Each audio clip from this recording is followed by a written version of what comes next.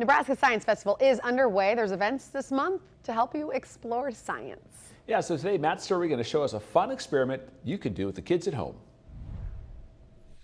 Today's experiment is how to make a cloud in a jar. Now, here are the things that you will need to make this happen. You will need a glass jar with a metal lid, or if you don't have the lid, you could use a metal pie tin as well. You need a glass of ice. You need water that is really hot, doesn't need to be boiling, and you also need matches or hairspray. That can also be used for this part. So the first thing you do is you add the warm water to the jar. You want to fill it about a quarter of the way up, then maybe swish it around.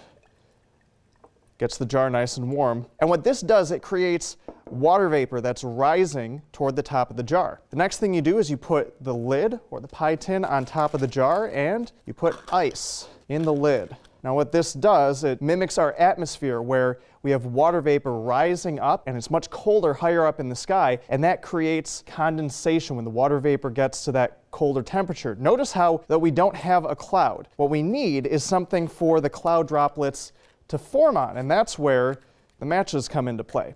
Now, after about 20 to 30 seconds, you take the jar lid with the ice off the top, light a match, or again, this is where you could use hairspray. You could spray it inside the jar, put it inside, blow it out, let the smoke get in there for a little bit, and then put the jar lid with the ice back on top.